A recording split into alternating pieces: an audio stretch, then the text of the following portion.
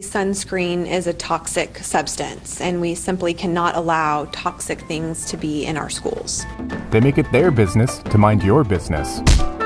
Our nation's control freaks got even freakier in 2014. From jetpacks to parking apps, eco-ATMs, and powdered alcohol, they were determined to kill anything cutting edge. They targeted everything from dogs in parks to births at home, and they'll sick cops on you for hoarding or smelling bad. You might even get busted for doing things that are legal, like vaping while driving, warning motorists about speed traps, or putting up Christmas lights. Yep, the mayor of Tenafly, New Jersey showed up at the Alvator house on Christmas Eve, demanding that the family take down their display. I felt like the Grinch was knocking at my front door, and my children felt the same way. Poor kids. Killjoys are yanking their chocolate milk, boogie boards, homemade libraries, even sunscreen. Sunscreen is a toxic substance, and we simply cannot allow toxic things to be in our schools. And no, Ms. Chancellor is not Nanny of the Year, and it's because this happened.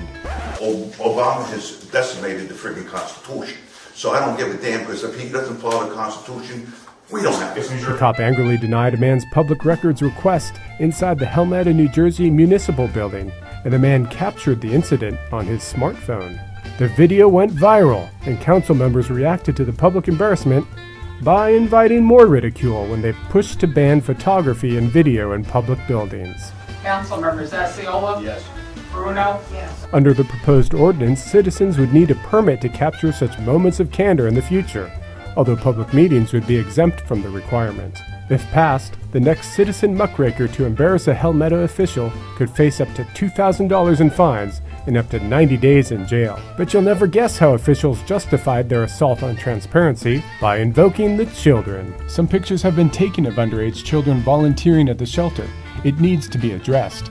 Someone is finally thinking about the children. Behold the Helmetta City Council, your 2014 Nanny of the Year. Be sure to follow the show on Twitter. Thanks for sending your nominees, and watch out for busybodies minding your own business.